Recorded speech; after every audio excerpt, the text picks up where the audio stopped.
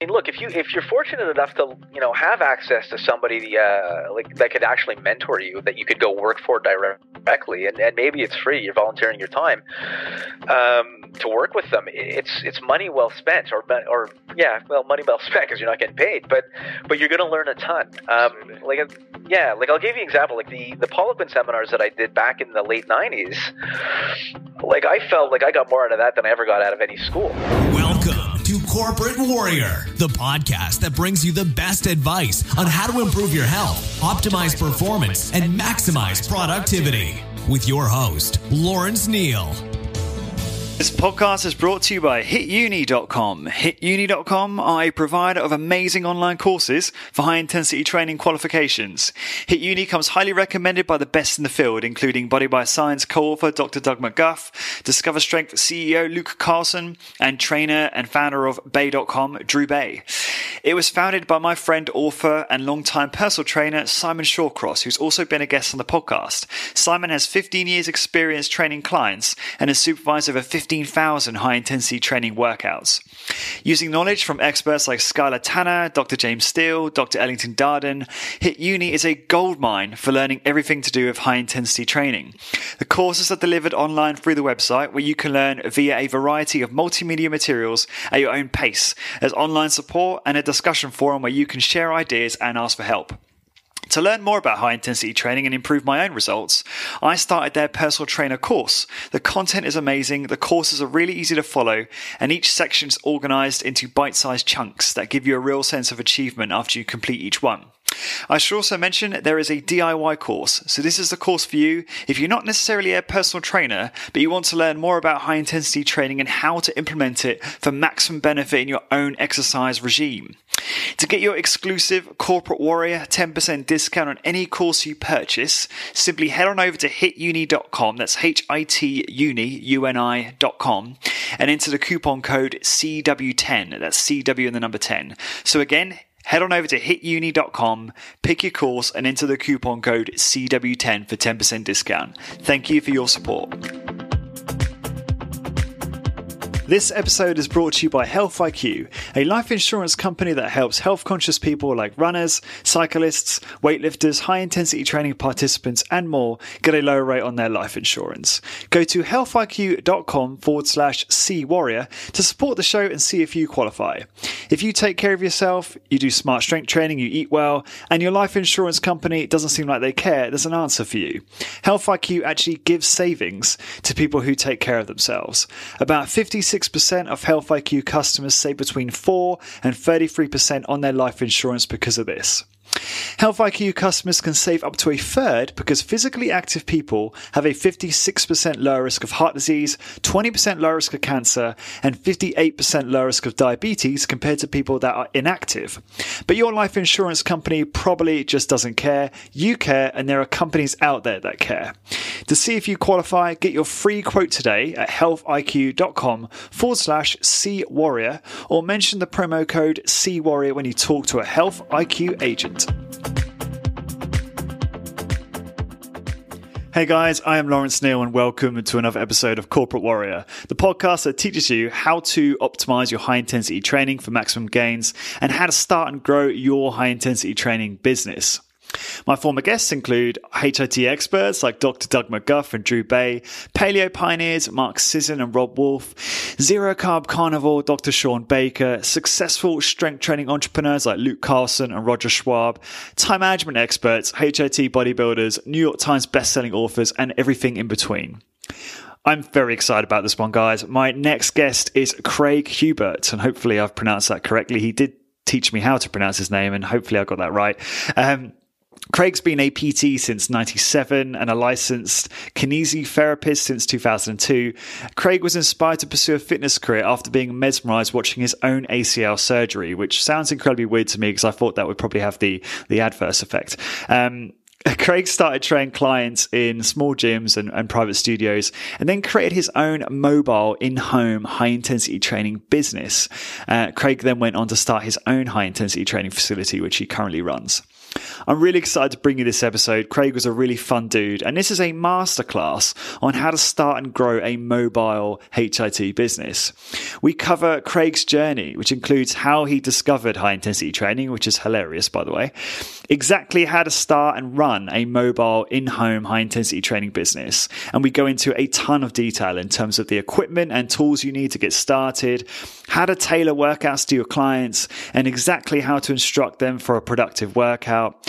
We talk about some really good tips on growing your business in terms of how to get started from scratch with no qualifications or personal training experience, service distance, so the importance of centralizing and finding a high profit area and finding the right clientele, how to market your business, how to figure out pricing, scaling, and potentially looking at something like online coaching where you can scale your time and provide services, distance services to your clients.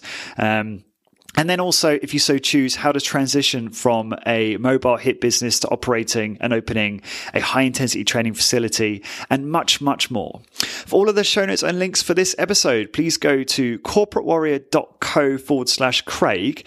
And for all other episodes, please go to corporatewarrior.org. Please do check out the show notes for this episode, because there'll be some additional tips there. And if Craig has kindly created a video demonstrating the workouts that we discussed. So if you go to that blog post, you can find all of that there. Don't forget to hang around at the end of this episode for your free gift from me. And now I give you how to build a mobile in-home high-intensity training business with Craig Hubert. Craig, welcome to Corporate Warriors. Pleasure having you on the show. Hey, well, it's a pleasure to be here. I appreciate it, Lawrence. You're most welcome. So, as we were talking about just now, you reached out to me on email, and I was fascinated by your background building your own mobile body weight, for the most part, and high intensity training business. Working with people in their homes to help them get into shape, with that, I was keen to get you on the show to ask you some questions about, how you started that business, and just walk us through, how it came to be. I'd love for you to just provide kind of a summary in terms of how you got into that from the beginning, then how it evolved. Yeah, for sure. So basically, I did my first certification in 1997 with the American Council on Exercise. And at that time, I would just return back to school. I had blown out my ACL playing rugby and watched the surgery. And I just was fascinated. So I was obviously working out at the time. I'm 5'8". Let's call it the fittest I ever was about 160 pounds at around 6% body fat. And the injury actually came at that peak. So just somebody falling into the leg, blew out the knee, did the surgery. I was bartending at the time. And that, like I said, going back to school, it was my mother that said, look, there's a gym where I train. They're doing a certification. I went and did that, got hired by them, and that started it. So that would have been let's say 97, 98, 99. At that time, I was just doing seminar after seminar. A lot of the Charles Poliquin stuff at the time was big. The functional fitness trend had just kind of come in. So it was like Swiss balls everywhere. So it was, dumbbell presses on balls, squatting on balls, dumbbell curls on balls. It was fun, but obviously looking back, probably not the most productive way to be training.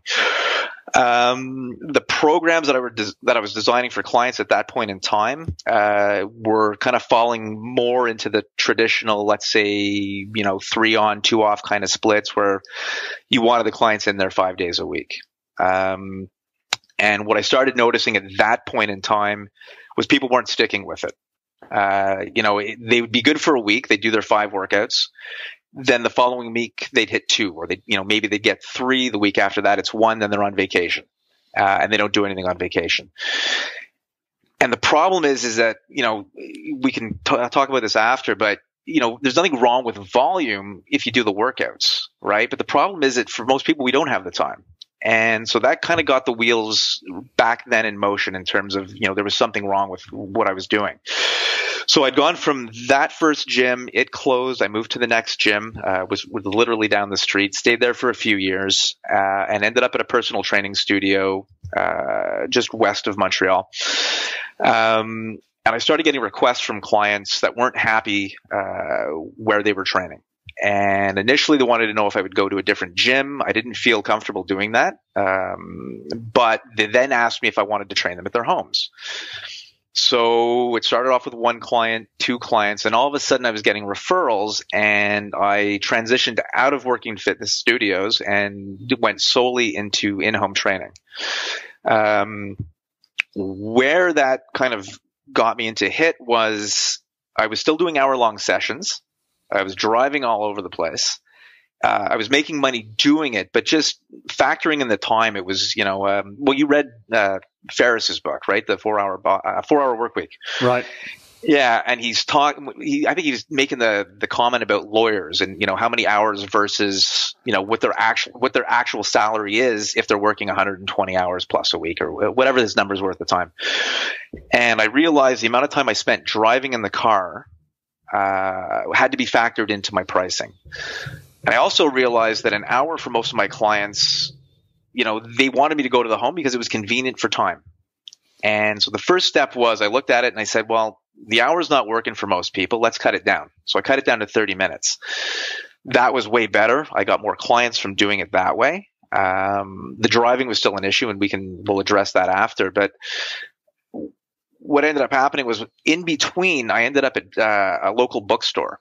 So I had a break. I went in and I see this book, Body by Science, touting 12 minutes fitness, per week. And I was just like, this is bullshit. Like, how can anybody, write this?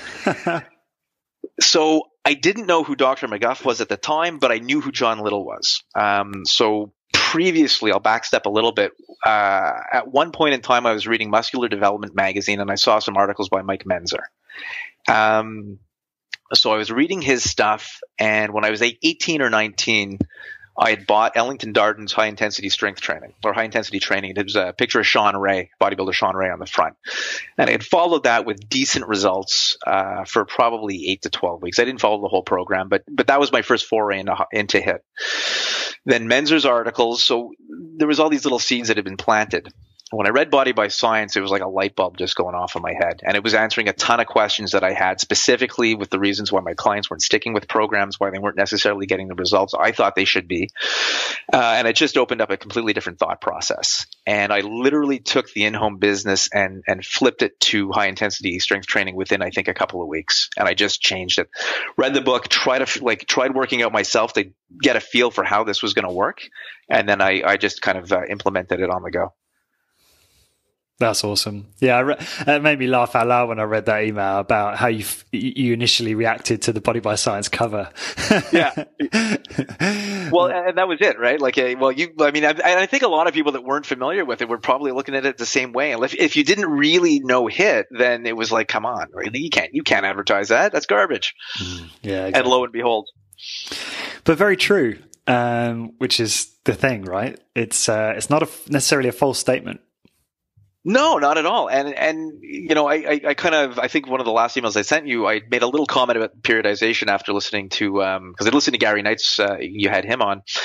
And I think periodization works, and I've seen it work and I've used it, but it kind of goes back to the same issue of time. And like I had a client, I was working for a gym. I was technically the head trainer there, called Progressive HIIT. And we had a guy that was in downtown Montreal. We had a guy coming in every 5 weeks. He lived about 7 hours away. So he would come in when he had a business meeting in downtown Montreal. This guy put on 8 pounds of muscle in about 8 weeks, training once every 5 weeks. He did nothing else. And he ate well. Once every 5 days, you mean? No. Once every 5 weeks. What? Yeah, that was my reaction. Low body fat. He swore he did nothing. I'm like, come on, you got to be training. You got to be doing something. He's like, no, I go for walks. But he ate incredibly well. He had an incredible view of the world and on life, like stress-free, great guy. Genetically, obviously, he's an outlier.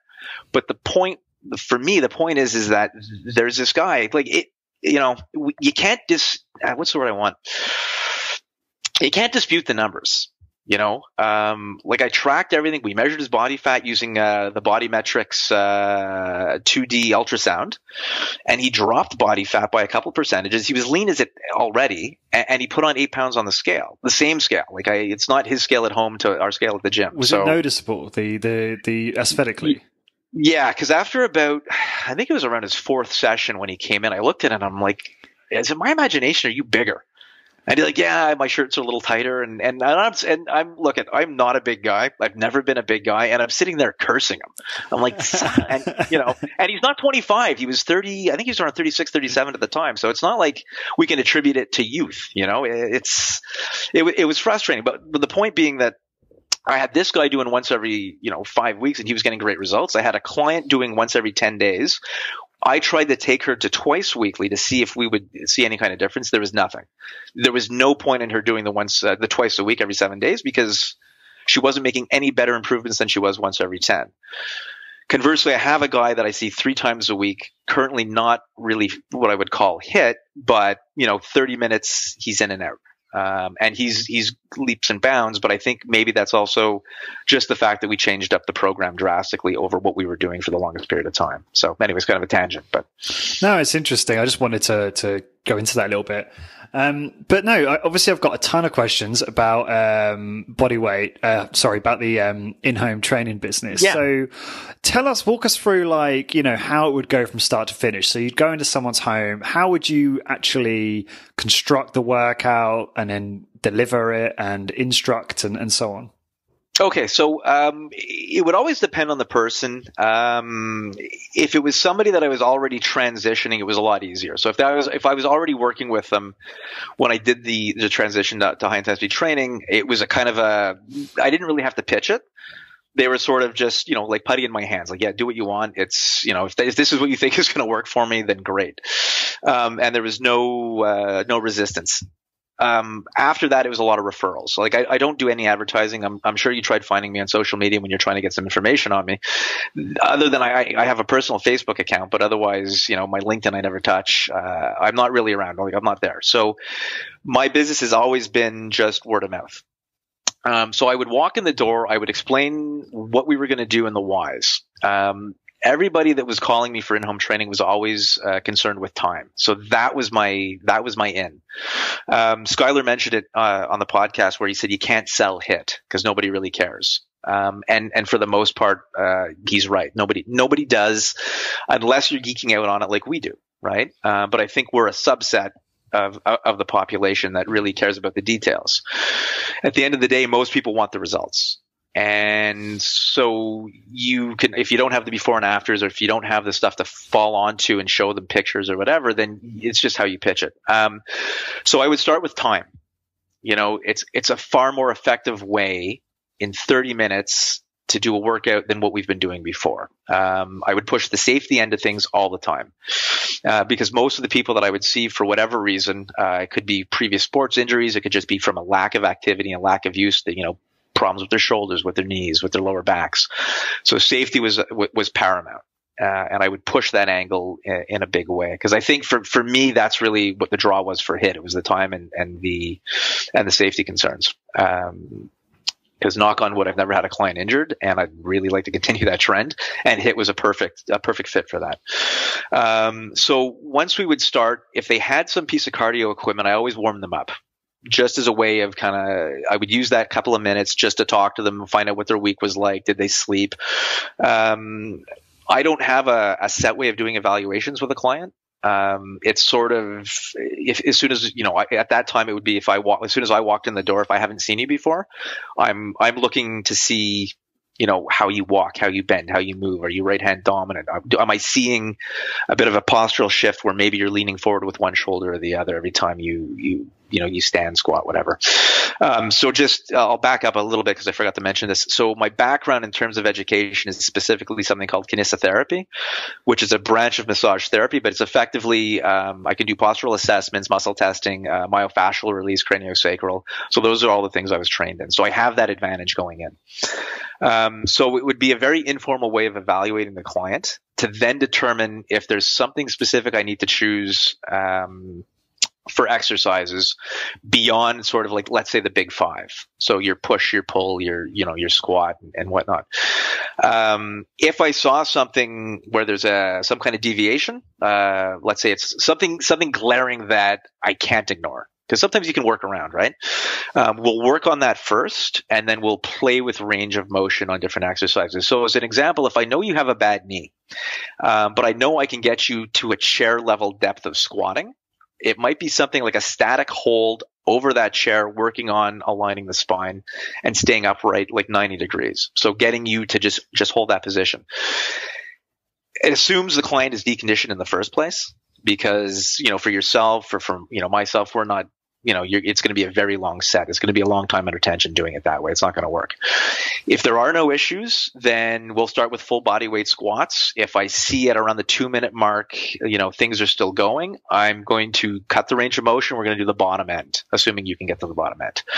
And then we'll work that bottom range. And usually if for most people, like you do it all the time, that bottom, those 6 inches, it's horrible. It's an awful feeling. Yeah.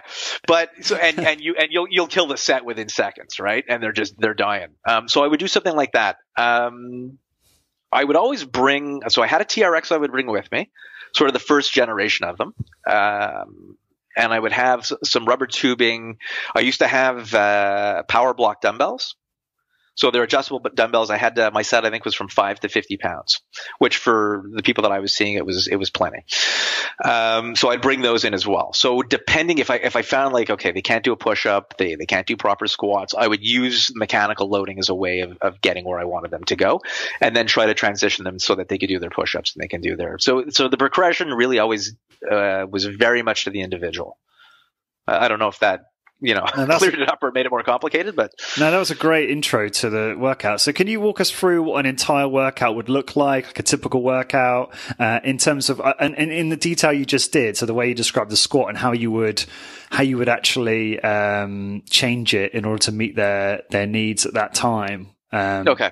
Could you do that for like the whole workout? Yeah, for sure. Okay. So, so we'll walk in. Hi, how are you? I do the whole shtick with them, talk about their weekend, listen to them complain about their spouses, and then we get started. So I would, generally speaking, like to start with the body weight squat stuff, and then I'll move them to the ground. So we'll try to use it on the assumption that there's no injuries. All right. Or nothing that would need to be modified to suit them per se. So if I start with the body weight squat, we'll assume also that this client is more of a beginner to intermediate. So what I'm going to have them do is I'm going to have them go in, and I'll start with a 10-10 cadence. So I will work off of that for the first couple of workouts. So from a periodized approach, I play with the cadence with my clients. So I might do 10-10 for a 6-week period. I might transition with, let's say, a 90-second rest between exercises. That can transition down depending on what their goals are and what we're trying to accomplish. If it's a sporting need, if it's a bikini, bathing suit kind of season, I'll compress that and turn it into more of a metabolic workout as opposed to just kind of a strength workout. I don't know if that makes sense to you, but and then I'll change the cadence. So it might be 4-4, it might be 5-5. I've done something quicker where it's like a 3-3-2. So like a 3-second on the negative, a 3-second pause on the bottom position or on the stretch, and then 2 seconds on the way up, depending. So, but for this, let's go 10-10. So I get the client started. I'm going to have them squat facing the wall if there's no resistance. And the reason for that is a lot of people will cheat with a forward body lean. And what happens when they fatigue is they're going to drive up with the hips first, right? And then they're going to come up with the upper body, which kind of defeats the purpose. I'm so guilty of doing that myself. Yeah. Well, it's just natural as soon as you start burning out, right? So I keep them off the wall. And it ends up being a nice flexibility exercise at the same time for people that are tight. So you can actually use that for mobility purposes as opposed to just fatiguing the tissue. But in our case, we're going to beat the crap out of the tissue. So have them face the wall. They're going to maintain that position. They're going to go down on the 10. Even though it's a 10-0, 10-0, I always have them pause at the bottom, making sure that they're set in the hole, and then have them come up. So they're going to go there till complete failure. if I'm so inclined and they've got the energy in the workout at this point, it's the first exercise. If it's going well, I'm going to back them off the wall and give them a little bit of a freestyle. In other words, just acting kind of like a drop set, if you want, on using a selectorized machine. I'll have them do half range of motion on the top end with a little bit more of a cadence, a little bit more. Call it a pump if you want, just to burn things out. And usually, what I'll do is, after I get about 10 reps out of them there, I'm going to let them drop below 90 degrees at the hip, and at that point, they're usually going to fall over. So, just as a caveat for anybody doing in-home training. The environment is obviously not going to be as ideal as it would be in a gym, right? So there's always, Skylar had mentioned it, there's always distractions around. You need to clear some space because, things like squatting, I will let the client, assuming there's no injuries, there's no issues, I will let them fall to the floor. Not in an irresponsible way and not like face planting, but when the hips drop down, they're going to roll backwards. Okay. So we need the space. I'll give them 60 seconds rest for today's purposes. Give them 60 seconds. The legs are already shot. The hip flexors, the quads are going to be shaky. I'm going to put them into a push-up position. Depending on the strength of the individual, if they can't do full push-ups at a slow cadence, I will cut the range down. I'll do a couple of things. I'm either going to cut the range if they cannot do a full range of motion, chest to floor. All right. Meaning they don't have the strength on the bottom end to push themselves back up because of the leverage. So what I'll do is I would bring a medicine ball, and I would put that underneath their chest, and that would be their anchor point. So they might only be coming down to 90 degrees. I'll do that to failure. Let's assume again, it's somewhere between the 60 seconds to 2 minutes. I'll let them hit. I'll roll the ball out. If they're in a full position, by the way, so it's not from the knees. Then what I'm going to have them do is I'm going to drop the knees down. So now they're going from a kneeling position push up, and I'm going to start working on a very slow negative chest to floor. Assuming they have the energy, we're going to push them back up, and then I'm going to bring them back down again until they're completely burnt out. So those would be the first two. We'll hook up and tether the TRX. That's going to be a very straightforward pattern. Okay, so just you set your angle, make sure it's secure in the door. I always, assuming the space was there, if you're using a TRX, you should shift it to the hinge, because some of the doors that I've gone to in homes, it's flimsy, it's like hollow, and you can actually hear a little bit of a cracking going on. And I had one client whose door actually gave. Not broke, not opening, just the actual door itself cracked. So do you have to pay for that? No, because I gave the warning first. Thankfully, her husband was handy. But I anchor it closer to the hinge because it's just a more solid position. But again, you've got to make sure that you have the space to be able to do it. So that one, I never really did anything fancy with that. That was just a straight to failure. Up and down. I may do a hold at the end if I know that they're on their last rep.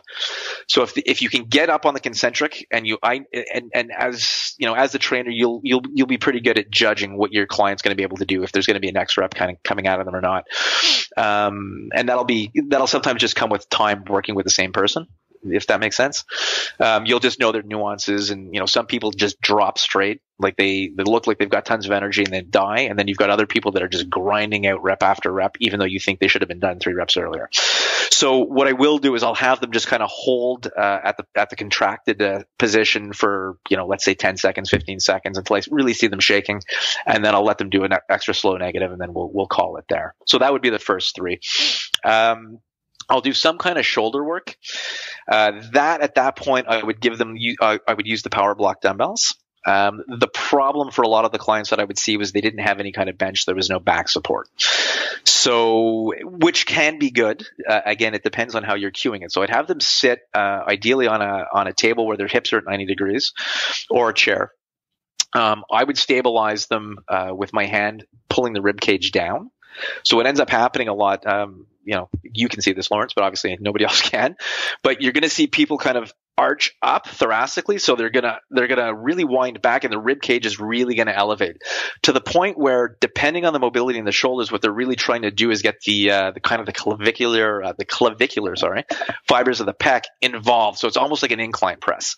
So what I do is I pull the rib cage down, I set their position first, then hand them the weights, and then it'll be the same thing. It'll be a 10-10. Sometimes sub failure, mainly because with free weights, I'm not too comfortable having people push to the very, very limits. So what I'll do is on the rep, they'll come to the extension at the top. As I have them come down, we're going to hold it at 90 degrees right there, and I'll hold that to time until they just can't support the weight, and then we'll bring it down. Quick question on that. Yeah. It sounds like you could have your hands in precarious positions on the client's body. So hashtag me too.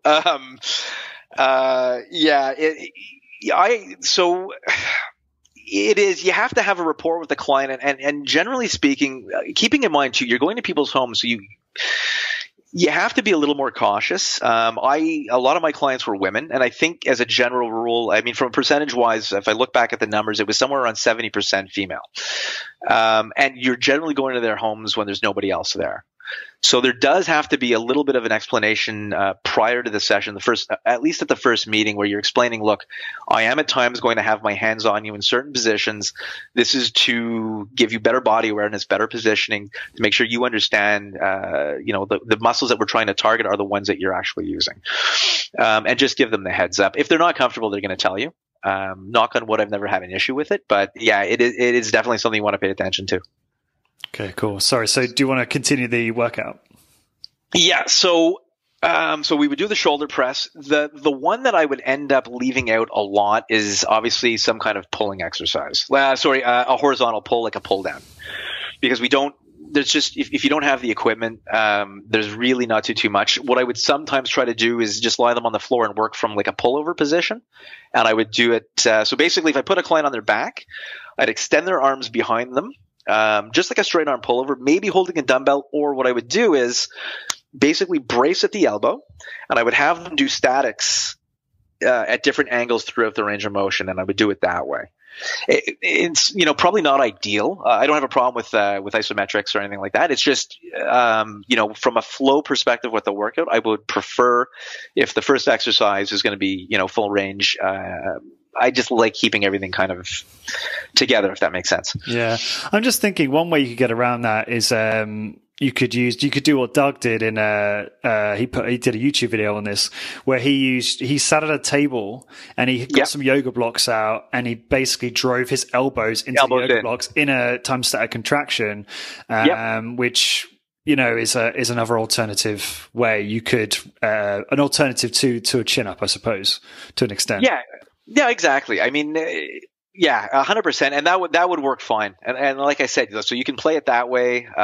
There's not necessarily if you have the basic mechanics of what your lats are doing, because that's essentially what you're trying to target. Then really the sky's the limit in terms of what you're doing. Again, just making sure it's safe and you're not putting the client in a precarious position where you're going to set them up for injury. So you don't want an extreme range of motion either, obviously. And now it's time for a quick break. This episode is brought to you by Health IQ, a life insurance company that helps health-conscious people like runners, cyclists, weightlifters, high-intensity training participants, and more get a lower rate on their life insurance. Go to healthiq.com/cwarrior to support the show and see if you qualify. If you take care of yourself, you do smart strength training, you eat well, and your life insurance company doesn't seem like they care, there's an answer for you. Health IQ actually gives savings to people who take care of themselves. About 56% of Health IQ customers save between 4 and 33% on their life insurance because of this. To see if you qualify, get your free quote today at healthiq.com/cwarrior or mention a promo code CWarrior when you talk to a Health IQ agent. And now back to the show. I think you're absolutely right. And it is amazing, like how much fatigue you can drive through some very, very simple exercises.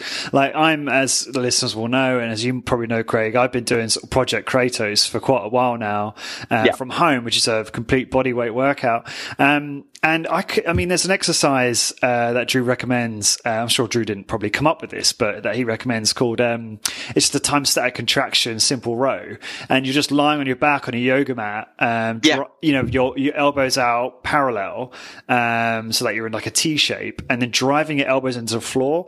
And I can't even do that for 30, 30, 30 because I get fried. So I had to reduce it to like 30, 20, 10 because I can't even beyond, those last 10 seconds, I can't even contract anymore because I'm so fatigued. And my girlfriend's looking at me like, what the hell are you doing? You're not even doing anything. I'm like, you try it. Like, it's hard. Oh, it's brutal. And that's the thing. And I think people, there's a lot, like if you have access to like you were mentioning, you trained at Keiser, right?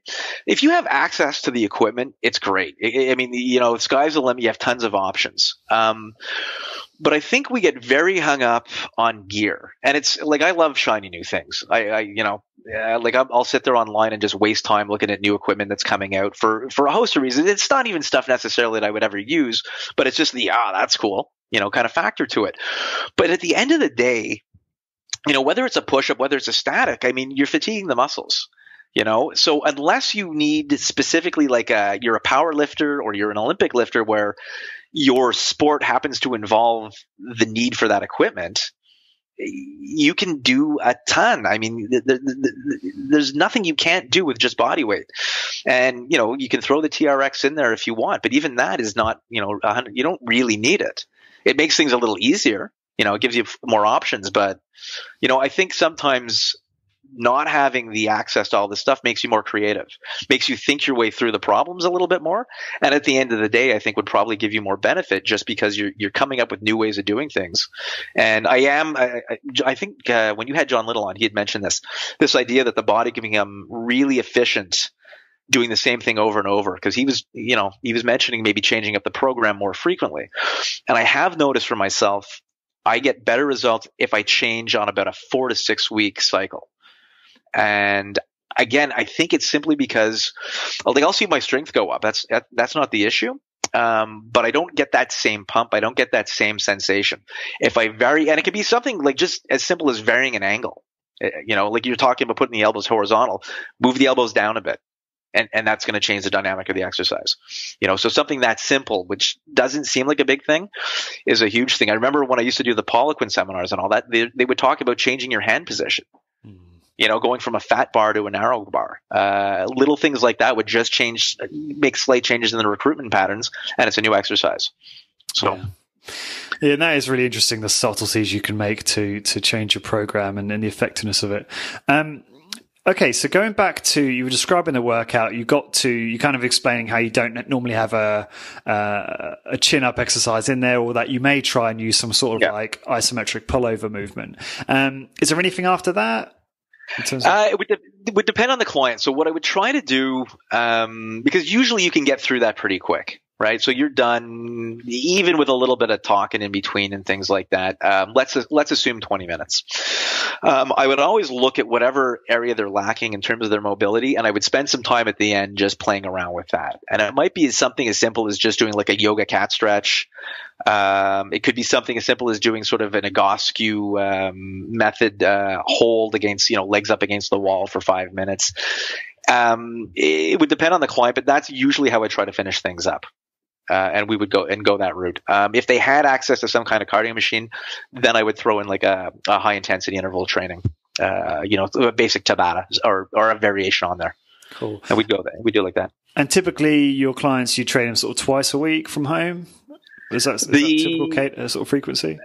Yeah. So it was actually, when I transitioned, because I had people that were doing 2 to 3 times a week. Some were doing 4 times a week. So it could end, I would say more or less at that time, it was about 2 sessions per week. I had clients doing once just because of scheduling and travel.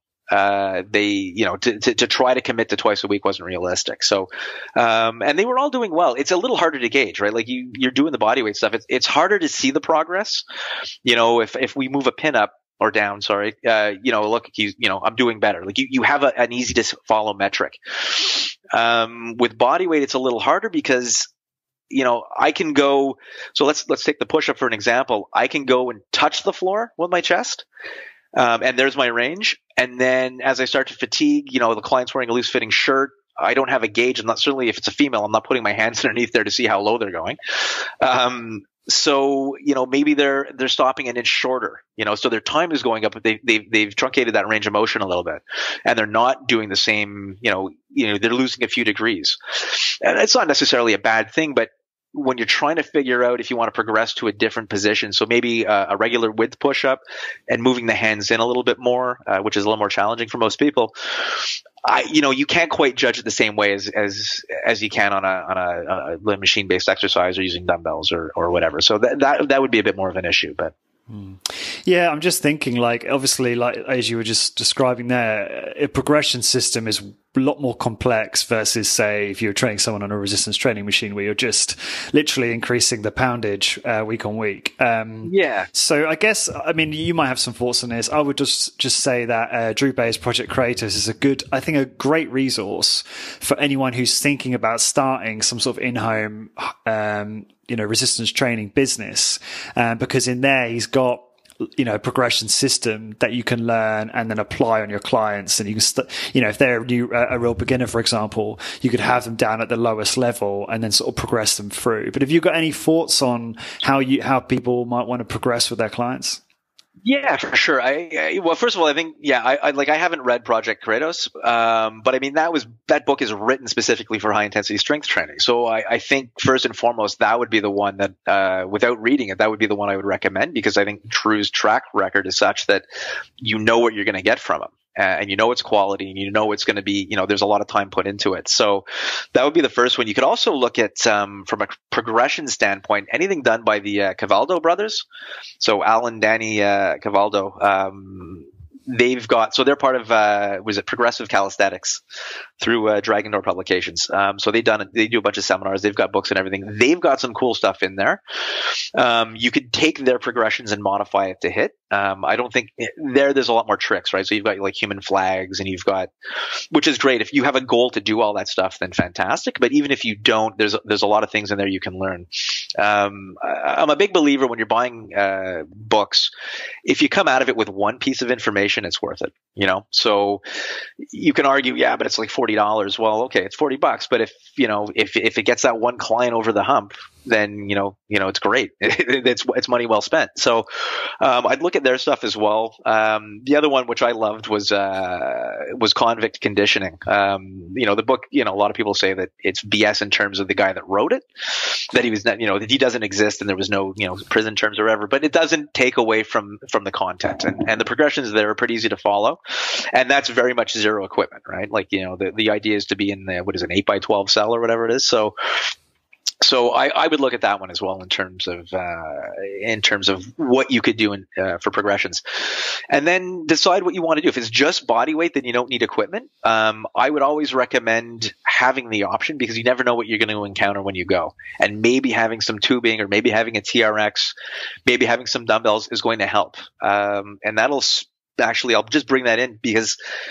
with the in-home, and I don't know if you want to talk about this now, but it's like any business, you need to know what your market is and and who you're target. Yeah. So who you're going to target, because I think when I sent you the email, one of the things I said was you could theoretically go after seniors residences. Right. And I don't know what it's like out there. Out here, they're prominent. And they're pretty high end. I'm assuming, Ireland would be the same way. Definitely. They exist in most, I'd say, economically developed, countries. Yeah.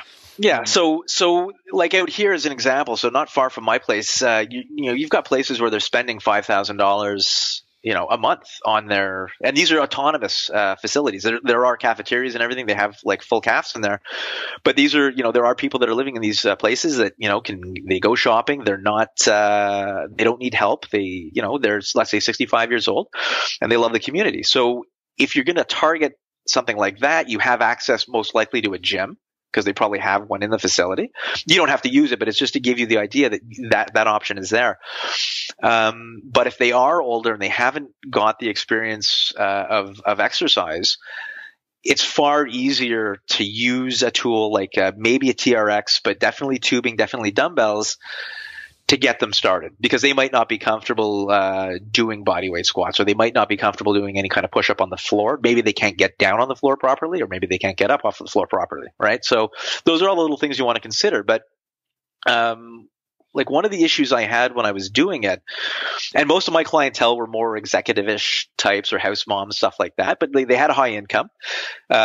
So even though like with the house moms, time was still a factor because they had kids. They were running, they're running around for different things, foundations, whatever. Their time was still valuable. It wasn't like they just sat at home and did nothing. Like, so they, it was no different than working with a CEO in that regard. But one of the issues, and I'm kind of jumping around a bit, so just bear with me, but the travel time is going to be an issue. So if you're doing 30-minute sessions, you're not going to be wanting to, you don't want to drive 20 minutes from point A to point B, and then another 20 minutes from point A to from point B to point C, because you're wasting, like if you're doing a 30-minute session, well, that driving just took you 40 minutes. So now you've lost a session in that, right?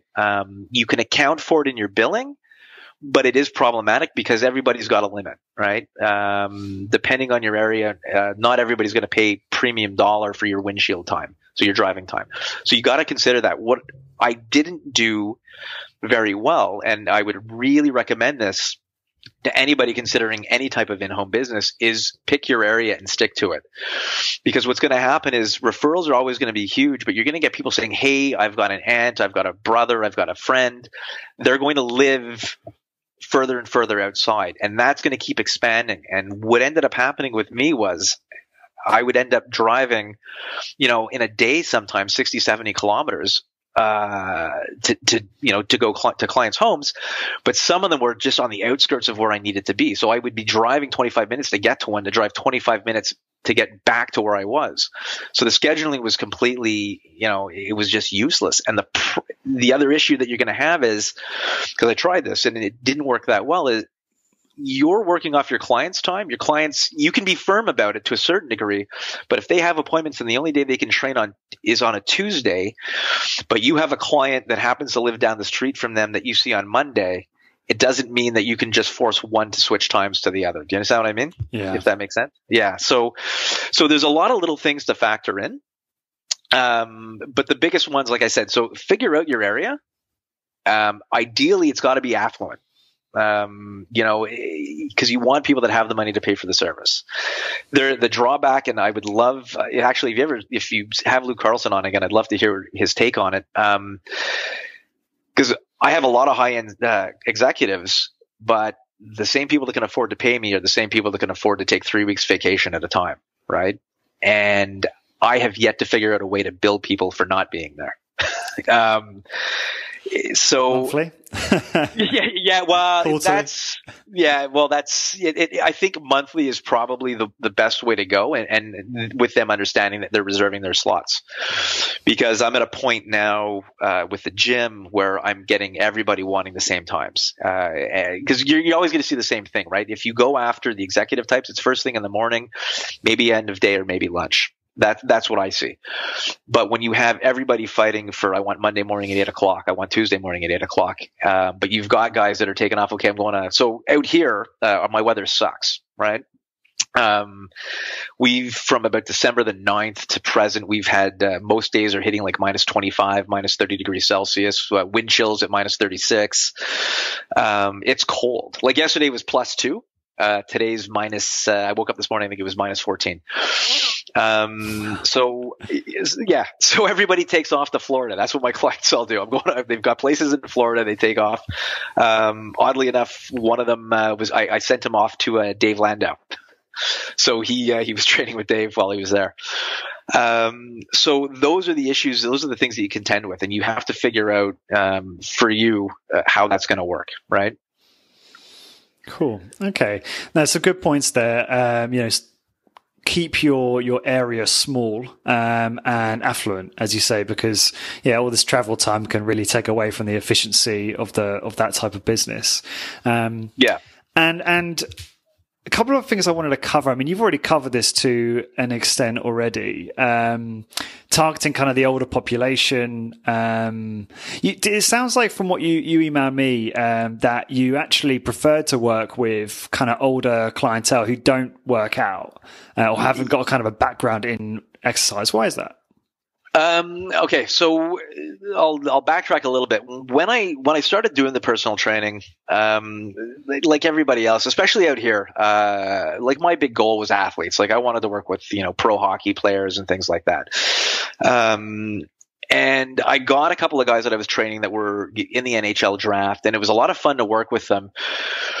But athletes, in my experience, specifically in these sports, so I don't want to generalize, but the people I worked with were somewhat not lazy, but flighty, I guess. Like, well, my buddy's doing this program. How come I'm not training this way?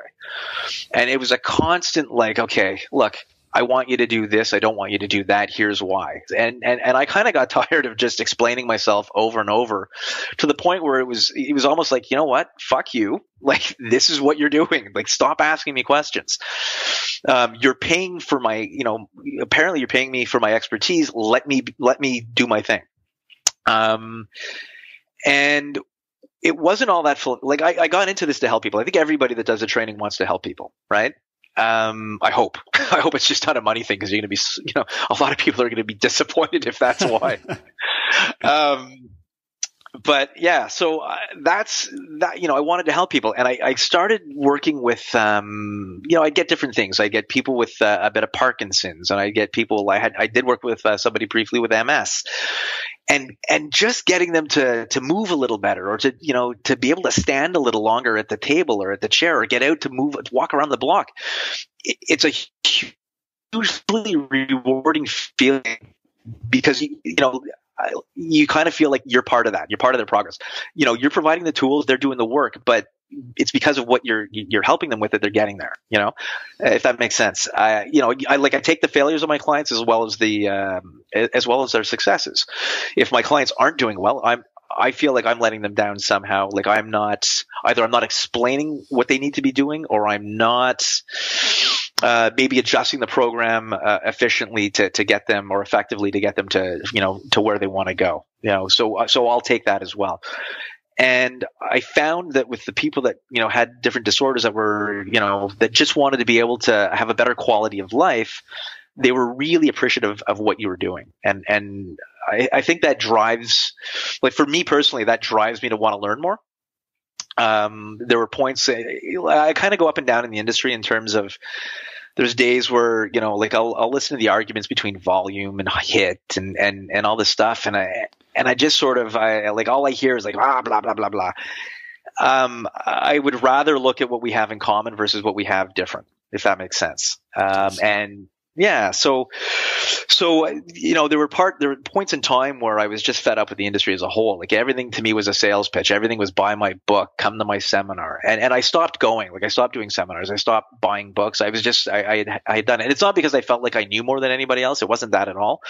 But it was just sort of I'd had enough. And then getting more and more involved with these people, it was just rewarding. It was great. And then all of a sudden I'm reading again, and I'm searching out different, I won't call them mentors, but just different, gurus, if you want to call them that, to read more and to learn more. And it wasn't necessarily just in HIIT, it was in everything. But it kind of re-sparked my interest in the field.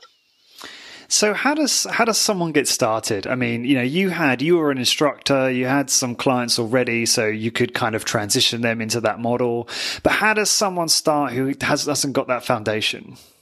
Okay, so are you talking somebody that's certified already, or somebody that's in the business, or they just want to jump in? Let's start even further back. So how do they actually get certified in something like this, and then and then build actual business? Okay, so I think if you want to if your focus is going to be HIIT, then, let's plug your sponsor here.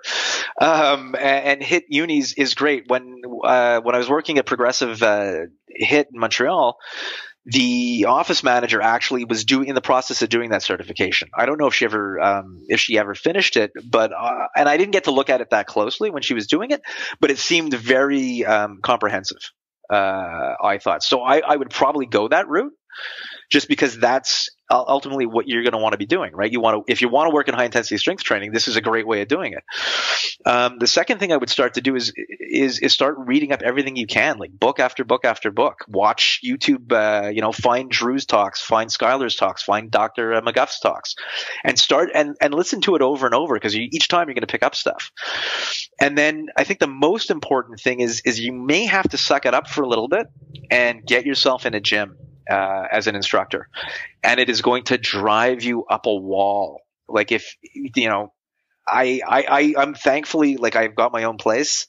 I don't have to set foot in these big box gyms and just, I'm bald, but like, proverbially pulling out the hair, and looking at some of the dumb stuff that people do. And there's a shitload of dumb stuff that people do in a gym and it's not and like, I'll stress that sometimes people are doing exercises in a very specific context for a very specific reason. So I don't want to say that there's certainly things out there that I wouldn't do, but I understand why somebody's doing it. I'm specifically talking about just people doing stuff that just has no rhyme or reason for any purpose. It's dangerous, it's useless, and ultimately they're going to get themselves hurt. But you realistically want to work with as many people as possible to get the experience, both in the interaction from a personal level, but also looking at the nuances and differences in terms of the behavior that people will display during an exercise, during any exercise, because we're all going to be a little bit different. And over time, you're going to pick up on ways of quickly, your workarounds, if you will, for the person. I'm not sure if that actually made any sense, but okay, yeah. So that would be the first thing, and maybe, like, I'm not saying do it for 3-4 years, because the pay is going to suck. You don't get paid well. I'm assuming it still works on the same premise of you have to do your floor hours, which for most gyms is probably about 8 hours a week on the floor at whatever the minimum wage is in whatever city you're working in. But it'll give you the opportunity to maybe get a couple of clients, and then you can start building from there. And that's how I did it. So I worked on the floor, got my first couple of clients. I've been incredibly fortunate on my retention rate. I've had clients that started with me back in like 98 that I still see, or 97 actually, that I still see today. So, we're talking like basically 20 years. No, that's amazing. Sorry, I didn't mean to interrupt. No. Before I ask you that question, I didn't even think of that. As in, like, this is how that's my mind works. It's like, I don't think of the simplest solutions sometimes. It's like, yeah, you just go and become a personal trainer at a gym for a couple of years. Duh. Like, that's the obvious way. It's one way, It's one way. I mean, look, if you're fortunate enough to, have access to somebody like that could actually mentor you, that you could go work for directly, and maybe it's free, you're volunteering your time to work with them, it's money well spent, or money well spent, because you're not getting paid, but you're going to learn a ton. Like I'll give you an example, like the Poliquin seminars that I did back in the late 90s, like I felt like I got more out of that than I ever got out of any school. And I will stress for anybody that's seen him live, the guy's, whether or not you agree with his style of training, the guy's brilliant. And, I learned a ton. Now, do I use it all? No, but it's still there, right? And that was at the time, I think, for a 2-day seminar, I think I paid about $600 in 1997. And I would, to this day, say that I learned more than that than I would have learned in a university level course. So that's the other thing you want to do is just immerse yourself in the field, and definitely look at other modalities. It doesn't have to be HIIT, because you're still going to be able to get stuff out of there that you can apply to HIIT. If you know what I mean, like I go back and forth. So I don't call myself a HIIT guy. Like I try not to push myself into one camp or another. Like I'll call myself a strength guy. So I teach my clients strength training, and I definitely start everybody on HIIT. I do have clients that will transition from HIIT to more of a higher volume approach, and then back to pure HIIT again. So I'll kind of cycle in and out of that. And then I have some people that come to me specifically once a week. They have no interest in working out more than that. And if they don't see me, they're not working out. So in 52 weeks, they're going to do 48 sessions, and that's it. And that is pure HIIT. Because if you're coming once a week, you don't have another option, in my opinion. There's no other program out there that will deliver you the results versus HIIT on a once a week protocol. Absolutely. Okay, let's talk about money and revenue and things like that. Yeah. So, people, I'm skeptical, but I'm sure listeners are also skeptical about, how can you really make this a profitable business that you can do full time and make a reasonable living? So do you want to just talk about that, how you, sort of charging model that you use to kind of optimize all of that? Yeah, for sure. Look, it's a tough business. A lot of the guys that I started with and girls that I started with in 97 aren't doing this anymore. They've, fortunately for them, they've, found other jobs, more secure jobs and things like that. What I would suggest if you want to do this, and I think this could probably go for any business, but the first thing I would say is make sure you have your own personal finances in order. Because, and this is, so I've got, like I was mentioning this earlier to you, Lawrence, before we started recording, but I've got 3 kids. I've got a mortgage. I've got a car. I've got a wife. So I have personal financial responsibilities that I have to meet. And what I've found over the years is that sometimes my decision making in terms of my business is skewed or influenced by what I need personally, right? So if I see like all of a sudden I've got a ton of bills coming in for different things on the house or whatever, it's going to affect my decision making on what I try to do in the business. And sometimes it ends up being a bad short-term decision, a bad long-term decision made in the short term to help me out on the personal end, if that makes sense. So make sure your personal finances are in order. That's the first thing. The second thing is, you're doing in-home, so your cost is going to be a lot less, but don't go into debt trying to start the business. I'm not a big believer in that, because I don't believe that you ever want to be locked into anybody for anything. I think if you can do it on your own, do it on your own. I learned that actually, I'll kind of segue here a little bit, but when I was with Progressive Hit downtown, there was an outside investor that was pumping in a lot of money. And I won't go into the details. Unfortunately, the gym didn't work out, but it was a little bit out of hand because I think, people talk about this all the time in the tech world, right? You just get outside, angel money and all that. There's a point where the business wasn't making money and this guy is forking it out left and right, and you're feeling comfortable because it's not your money.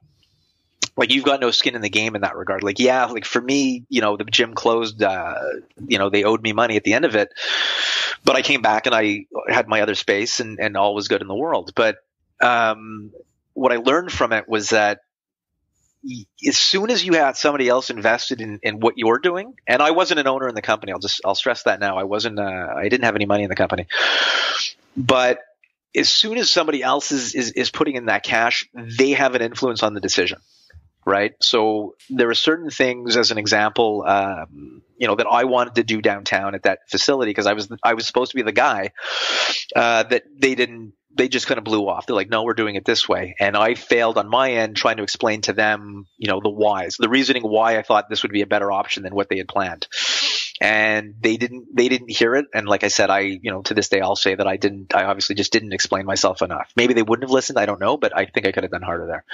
But anyway, so that's the first thing. Don't borrow the money. Figure out how to fund it on your own. If you're doing in homes, you don't need a lot of equipment. So $200 will get you, tubes, a TRX, and maybe some light dumbbells if you need it. That would be the first thing that I would really pay attention to. The second thing is, it is always easier, going back to what I mentioned about wife and kids and family, if you're not in a family setting. If you're transitioning, I'll address that in a second, but like from a job with a family and wanting to get into this, we can talk about that as well. But the less baggage, and I don't mean that in a derogatory way, because God forbid my wife is listening and you're calling us baggage. But like I said, it keeps your mind a little clearer in terms of what your goals are and what you're trying to accomplish, and it makes it easier to navigate. I noticed when you had Luke on the last time, you had asked him if he was in a relationship, right? And his answer was no. And I think, like, looking at what he's trying to accomplish, and maybe this sounds cold or whatever, but I think that's ideal. Because he's not, like, he can focus 100% on the business and not worry about the distractions of the other stuff. And I've never spoken to the man, so I'm just, from the outside looking in, that would be my interpretation. And I think that's great. Now, if you're in a relationship, if you have a family, and like you were asking, you're trying to transition out of one job to get into training, you want to do this as your your calling, if you want to call it that, then I would go back to the gym. I would do that part-time and maintain the job you have. Like, God forbid, do not drop it. Whatever you do, don't quit your job and go jumping headfirst into this, unless you've got a good nest egg that'll support you for a while you build it up. So that would be my first advice. And then, you need the referrals, you need the network. So that goes back to the, going to the seminars, meeting these people that are presenting, meeting like-minded people, trainers. And I would suggest, if you can, is to try to get in with like physiotherapists and athletic therapists and things like that, and really understand, especially if it's HIIT, understand what your pitch is going to be to them. Because ideally, if you can form a relationship with a physio or an athletic therapist, or ideally like a clinic where you're referring your clients to them, they can cross-refer to you. You're set. You've got a nice steady stream of business, but it has to be mutual. I think a lot of times what I see is, the trainer's always wanting from the clinics and from the physios and from everybody, bring me clients, bring my clients, but the trainer's not really doing anything to reciprocate the relationship. So, that would be one of the first things actually I would look at. And that goes in, like in my case, when I was working with older populations, I did know, fortunately, I did have access to different therapists and things like that I could go to for those referrals. But your pitch with HIIT, you have to fit it into who you're talking to as well. So for the physios and the orthopedics, especially the orthopedics, like the big thing is you're not going to hurt the client, right? You're not going to hurt his patient or her patient, which is like paramount. And when I've spoken with orthopedics in the past, that's one of the first things they've said to me is, don't break what I've done, which is huge, right? So that's, I would go that route. It's kind of ironic though, isn't it? A little bit. Yeah. just a wee bit. But it's, yeah.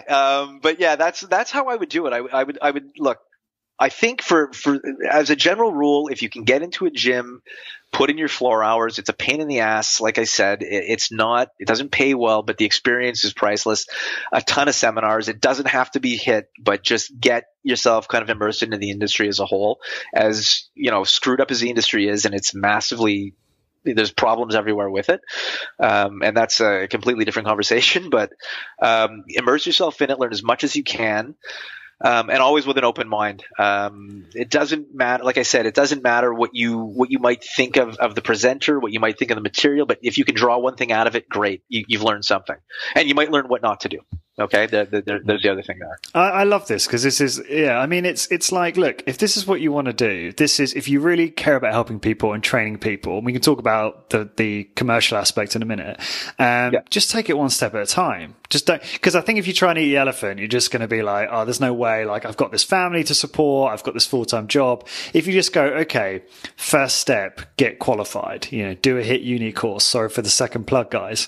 And then, or like, okay, I'm going to go and work for this guy, 2 nights a week or whatever it is at his personal training or her personal training studio and learn from them, invest in me. I'm kind of talking from the third person now. And get this person as a mentor and just take it one step at a time. And I think people often look at the whole thing and think, oh, it's too much. Sorry, I went off on a tangent there, but yeah, I wanted to just talk to you about pricing for a moment. How much, what does someone charge for a service like this? I don't know that I can give you a real amount, because I think it's going to depend on the location in the area. I'll give you an example. So Blair Wilson, my brother trains with Blair in Toronto, and I don't, I'm not 100% sure of the pricing, but I think he's somewhere around $75 a session, right? I can 100% guarantee you that I in no way could ever charge $75 a session in Montreal.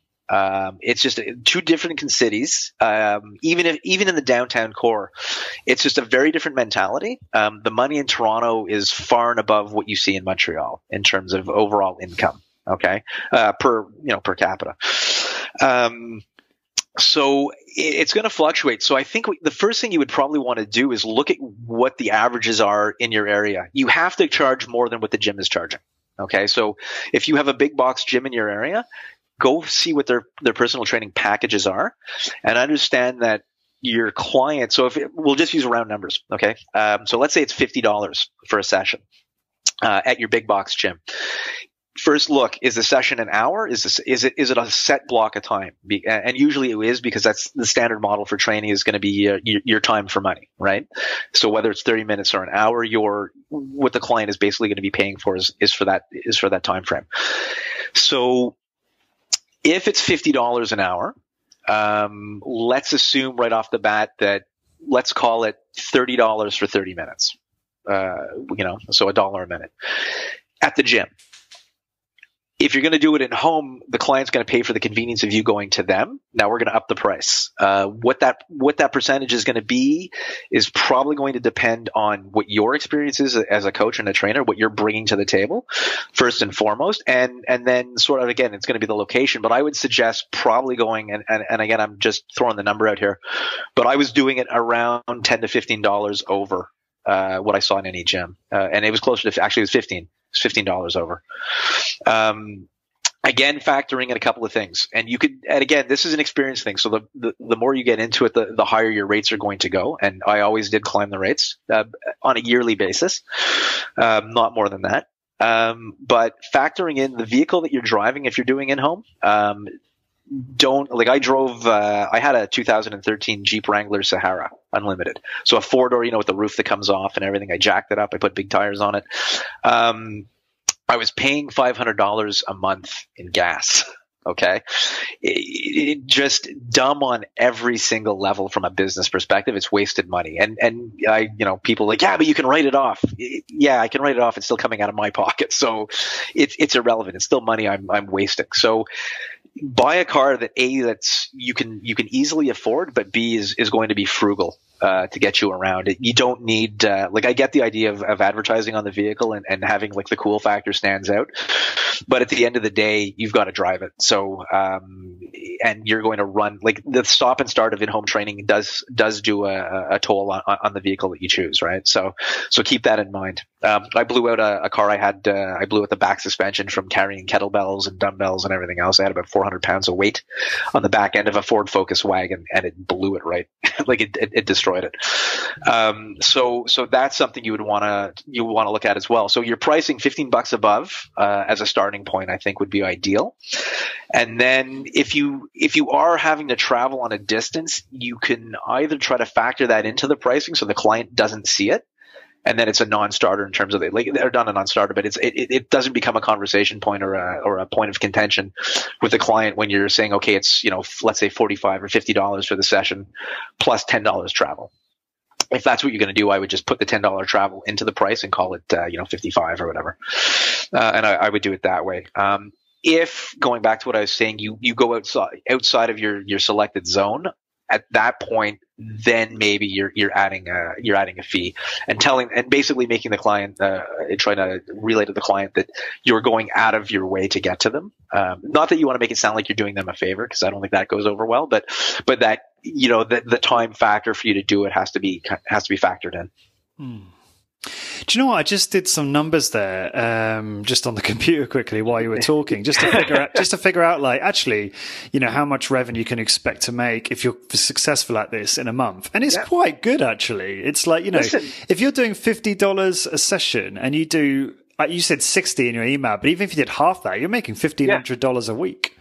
Yeah, 100%. Hey, listen, you can pull in good money. The big issue, and I think any trainer will kind of, I think I get the impression Luke has figured this out. But most trainers will tell you the biggest problem is keeping consistent with your cash flow, which is why the monthly pay model works so well now. So out here we've got this gym, it's a North American chain franchise called Orange Theory Fitness, which is more of a cardio kind of interval style training. It's not really geared for strength, but they do a monthly model whereby, X number of sessions a week costs you this, or I think it might be just so many sessions per month, but you're expected to do those sessions. And if you don't do them, there's no carryover the next month, which I think is a great way of doing it. I think, and that's sort of the way I've been kind of moving my price structure. Because it's the problem is like I mentioned it earlier, if you have clients that can afford the services, those are the same people that can afford the vacations and to not be in town. And that's the conversation that has to be had at day one, right? The big mistake I think I made when I was doing the in-home was the price structure wasn't necessarily like I had it set, but I would make these changes and modifications as I saw, the problems arise, because I kind of jumped into it without necessarily working on all the details and all the things that could have gone wrong. So I was course correcting a lot as I went. And unfortunately, once you got somebody in a pay structure, to transition them out to your new way of doing things becomes a little bit problematic, especially if they feel like they're going to be paying more or whatever. Sometimes it's not a problem, but it can be. So really kind of look at all that ahead of time and then just, go into it and set it right off the bat. Because like to your point, the $1,500 a week is great, but what you can see is like $1,500 1 week or 2 weeks, and then all of a sudden it's $600. Right. Yeah. And that goes back. Yeah. And that's why I said, make sure your personal finances and everything else are really in order, because it's not necessarily going to be a stable income. Yeah. Especially at the beginning. No, go. Yeah. I totally get your point. I think cash flow is clearly, I can see that being a problem. You know what? I am actually doing a little bit of coaching for some people, okay. But I actually stopped taking on new clients recently because I got a bit of shiny object syndrome, and I realized, Lawrence, you've got this podcast that's really taking off. Why aren't you just focusing on that? So I've actually decided not to take on any more. And instead, I'm focused almost completely on the podcast and growing that and the blog content, because that's ultimately what I personally enjoy the most. And there is obviously the potential to grow the revenue through that. However, I did start trying to learn about, okay, what does it mean to become like a body transformation coach?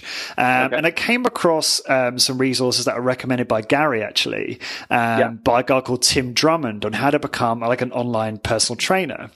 And I'll link to his stuff, because I think for anyone who's looking to learn about being an online coach or becoming a personal trainer of any kind, it's a fantastic, he's got some fantastic materials, especially his ebook. I will get to my point in a sec. And why I really found quite compelling about his approach is he was kind of saying, look, you don't want to be a PT. PTs trade time for money. It doesn't scale very well. You want to get into online coaching where you're selling solutions. So you're not saying to someone, hey, I'm $50 an hour. You're saying, hey, I'm $2,000, but this is what you're paying for an outcome. You're not paying for time. Exactly. And he was really smart at, because I think that's totally fair. I think if someone invests that, they're much more likely to actually get the result because they've got skin in the game. And basically in his book, he describes how you go about doing that and pitching that and then delivering it successfully, like the whole thing, which is very compelling. And I think going back to your original point, you mentioned the 4-hour work week. There's a great ebook, so another resource called Breaking the Time Barrier, which is basically the 4-hour work week. Okay. So I think it is Fresh Books or one of those guys came up with it. It's an amazing book. And it's a fantastic resource on how you can take the principles in a 4-hour work week and apply them to a service-based business. The actual case study in the book is a web designer, but it can be just as easily applied, I think, to personal training or online coaching, where instead of trying to sell hours, you're selling an outcome. So I don't know whether you've explored this or have any thoughts on that at all, Craig. Yeah, and it's funny you bring it up, because it is something that I've been thinking about, and it's the idea that and I think to your point about the skin in the game on the part of the client, there's also more skin in the game for the coach, because you have a vested interest. You're selling them for the results. You're not when you're doing the per hour model. There are days where you're almost going to feel like you're dialing it in, right? Like, here's a program, do this, and you're not there. You're not with it. Whereas when they're paying for a package like that, where it's result oriented, they know what the end result, what they want with that end result. You both easily have a very understandable goal to meet. I think it's great. I think it's a great way of doing it. And then you put it, now does he recommend putting it on a time frame? Yeah, I think it's like 12-week or maybe a bit longer, depending on the client and their goals and what have you. Oh yeah, there would obviously be absolutely. It wouldn't be unending kind of, especially when they're paying a large sum of money. So that would be the only I guess that would be the only concern I would have, is because everybody's a little different, right? So when you start doing these programs in terms of I don't know if it's a set program that he's selling or if it's, based on the person. Which I would imagine if he's doing online coaching and it's kind of a bulk approach, I would imagine these are set programs that he's got a system behind to sell to, right? Well, I mean, in terms of the actual protocol, programming, nutrition, coaching, all of that, I don't know what that looks like because I never got that far. Okay. But I imagine that you would standardize a lot in order to make it more efficient, especially when you're handling a large number of clients. But I don't know, sorry, I've forgotten what was your original question? Well, no, that's okay, because I was trying to get to figure out, because if it's standardized, my concern would be, so let's say it's a 12-week, sometimes depending on the client, you're going to get really good results and you're going to get really poor results because. How do I word this? Physiologically, we're all the same, but we're all different. If that makes sense, right? Yeah. I got to go back and listen to this, by the way. And I've noticed I've said this makes sense, right? I think I've said it 100 times on the podcast. And so my concern would be that person X is going to get, 40 pounds of fat loss in the 12 weeks, and they're going to be ripped and they're going to look fantastic. And then person Y, who's following the same approach, loses 6 pounds, even though they've done the exact same thing. But they're both paying the $2,000. So but again, I haven't looked at his model exactly, right? So I'm just going off of what you've given to me. So I don't know how you would structure that or how you would work within that. I think from what I understand, and I don't know enough about Tim's program to answer this fully, and I am planning on actually reaching out to him and see if he wants to come on the show, because it'd be very interesting. But I think he's very upfront with people at the start about, okay, what do you want to achieve, what's possible, what's not, and understanding what metrics are important to them, and then trying to make them trying to set some kind of realistic goals. His business at the moment focuses on helping brides get ready for their weddings. And the money he's charging is insane. It's again, it's all relative, but he'll charge, I believe, $12,000 for a Holy shit. Right, and it just really opened my mind up to what is possible in that space, so long as you're,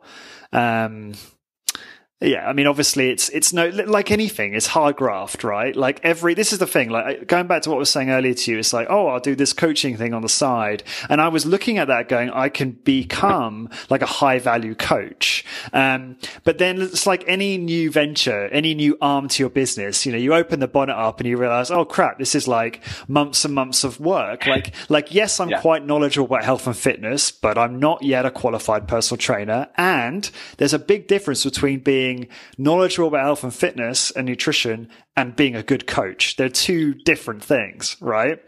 And so I quickly realized, wow, this is a ton of work and it's going to detract from my main passion. So, not for now, or I may never do that, and put it aside. But I do think that going back to what we're saying, if you really care about helping people, and I think there's a way you can fuse, this kind of coaching, high income model with something like in-home high intensity training for people, Oh, listen, I fully agree. I think, to your point about, the possibilities, I think sometimes what happens, and I'm guilty of this, so, I'm speaking from my own experience, is you kind of block yourself in terms of what you think people are going to pay for a service, right? And it's not even necessarily justified. 12,000 for when you look at the numbers, 12,000 seems astronomical until you look at what most people spend on a wedding. Right. Right. So if she's spending, $10,000 on a dress, is it unreasonable to say that she wouldn't spend $12,000 to look fantastic in that dress?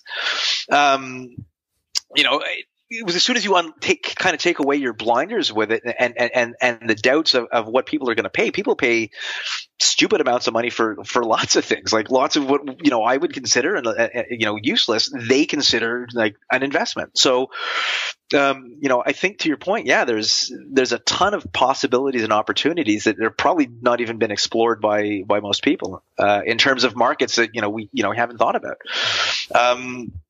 Where I would love to figure out to do is how do you bring, being able to still make money, but how do you bring like hit to people that don't have the money?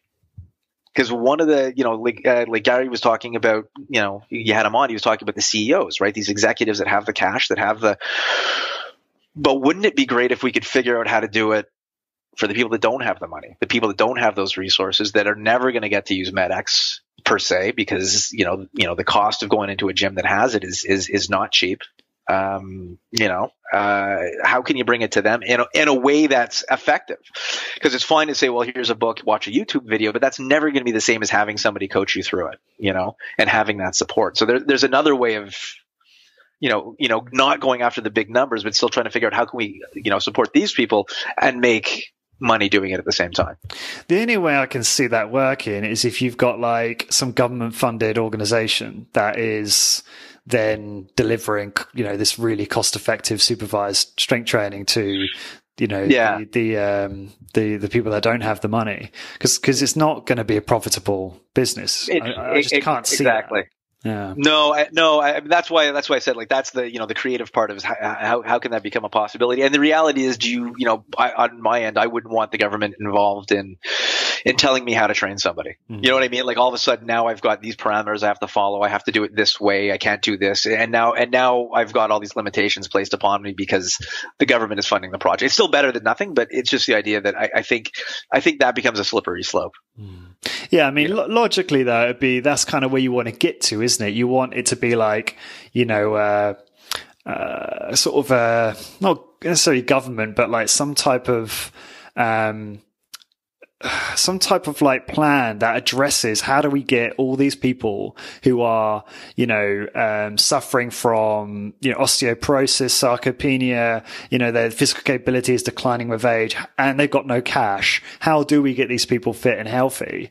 Exactly. And it has to be it's huge. It's so important. I mean, I don't know how that is going to be addressed. And you know what? I don't know that there's an easy answer. I think, correct me if I'm wrong, I think your healthcare system is similar to mine, right? In terms of Canada and the UK. Well, UK's got NHS, which is actually pretty decent. Although the English listeners listen to this might not agree with me. But the NHS is basically free, or you pay for it through.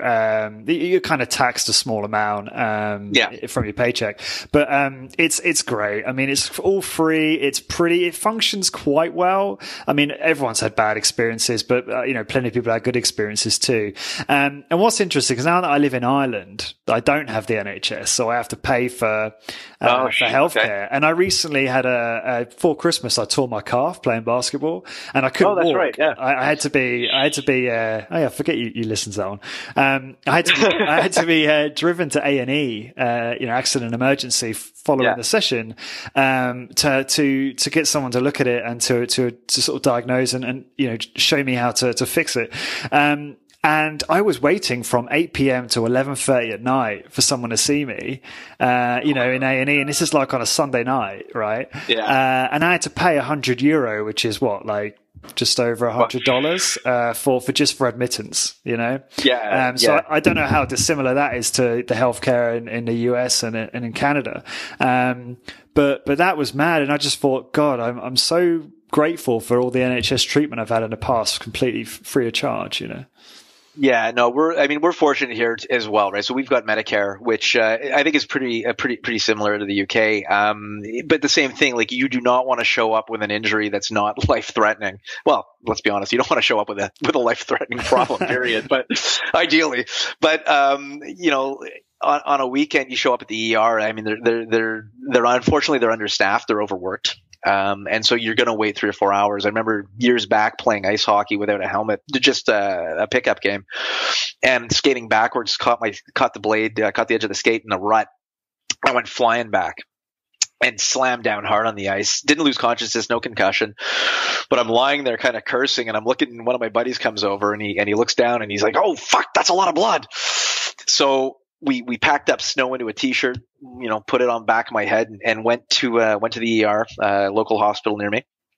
And thank God. So heart problems and head injuries take priority. So I needed 16 stitches to close it up. It was bleeding everywhere, and so they saw me right away. So there was no waiting. But for things like a calf tear, if you go in, out here, it would be the same thing. Anything like that, it's not considered an emergency relative to whatever else they have in queue. So you just you'll wait for hours and hours. Yeah. Oh yeah, there were people in far worse condition than me. Yeah. To be fair, I'm sort of hobbling around with a basketball in one hand and sports bag in the other. Is quite humorous, really. Is there anything else you want to add? I mean, we've kind of digressed a little bit. Is there anything else you want to add on the in-home business side of things? Any questions you feel are unanswered? I think we've covered it quite well, but I just wondered if there's anything else on that. Let me just check location market. Yeah, I mean, I think we pretty much hammered it. I think, like I said, figure out your market. If assuming you've done the other stuff that we talked about in terms of getting into the industry, if you're going to go the route of going in home, like look at what you want to target. It'll make things easier because then, when you're looking at your location, if you happen to be in an area where there's a ton of condos, well, every decently built condo is going to have a gym. So you have access to that equipment. You also have access to a whole bunch of people in a building. And maybe that's going to save you time because you're just effectively going door to door. If you happen to be more in a like a corporate setting where you're in a financial district, maybe you're going to an office building that happens to have a facility in there, and you can just contract out of that space. So, we're talking in home, but realistically, you can travel to wherever you think you can make money doing it, where you're going to help the population that you're hoping to help. So that's maybe I'll finish with that, but awesome. Yeah, that's how I do it. Well, just before we wrap up, if you've got time, Craig, I'd be very interested. Do you run your own facility now? Is that correct? Yeah. So interest in the transition for you. Yeah, I'll make a long story even longer. So from the in-home, when I got Body by Science, I read the book, I did the transitions. I was fortunate. One of my in-home clients owns an aeronautical company called MHD. A guy by the name of Brian Dollamore, who's just been fantastic, with me in terms of helping me out. And we ended up putting it was about 500 square feet. He gave me an office space. Literally, it was an office next to other offices that he wasn't using. He said, gave me a key. There was a side entrance. I went in and I fitted it with 11 pieces of Kaiser pneumatic equipment because that's what I could afford at the time. And I drove down about 6 hours, loaded these pieces out of it was from another gym, loaded them to a truck along with my, at the time, my father would have been about 78 years old, I think, helping me out, and another client of mine actually who was in his 60s. So they came down with me, and we loaded all of these 11 pieces in, a massive compressor and everything, and I ran 250 feet of line through a warehouse because the compressor was so loud. It's one of these big things. I couldn't put it in the space because it was just overbearing. So we put it in Brian's warehouse. We ran all this line through all the rafters and everything else, and that's how it started. So I was using Kaiser pneumatic, not on a 10-10 Body by Science cadence, because if you've ever used the pneumatic stuff, it's fine if you're at a bit of a clip, but it's not designed for slow movement at all. And there's other issues with it as well. But anyways, it served the purpose at the time. MHD moved locations, so I actually moved with them. And we ended up putting in which is where I'm at now. It's a 1,400 square foot space. I've got showers, so women's and men's.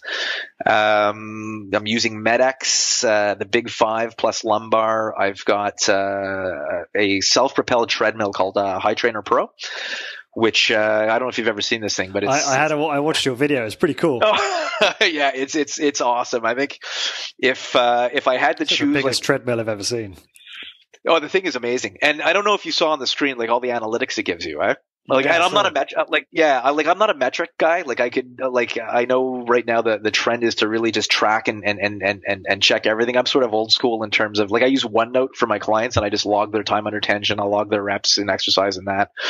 So I don't have a proper spreadsheet set up or anything. But the High Trainer is just, it's phenomenal because I could use it to basically determine imbalances on clients, and yeah, it's brutal. It is just friggin' brutal. So I've got one of those. I've got 2 TRXs set up. I've got a hammer strength squat rack, and then I've got a Dynavec gluteator.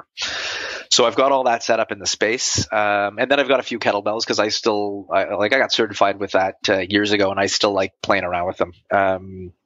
I know it's not the most popular in HIIT in terms of exercises, but again, safety is paramount for me. So I don't do the overhead snatches. I'll do swings. I'll do some cleans. I'll do some presses. Again, mainly just to use my own creativity to limit the amount, to limit what I can do with it. Right. So if a kettlebell goes from 36 to 55 pounds, I got to come up with a way to get the 55 pound to move. If I can't, if I can't do it, how can I jump from one to the other? So it just creates a little bit of, for me, it's fun to think through. So I'll do a little bit of reading on that. I'll play around with those. So I've got those sitting in the gym as well. Some tubes for rehab and therapeutic purposes. I've got my massage table in there. So yeah, it's cool. Oddly enough, I don't actually have a company name. So the website I have is Get Hit, but that's about the extent of any advertising or anything I do. And if you look at the website, it's a Weebly special. And I put it up there because somebody said you should have a website. So that's what I did. And you've got, is that, but that being said, I'm assuming you have a regular flow of clients coming through there now? Yeah, so I've got a regular flow of clients. Assuming everybody's in town right now, I'm up to about 50 to 55 sessions per week.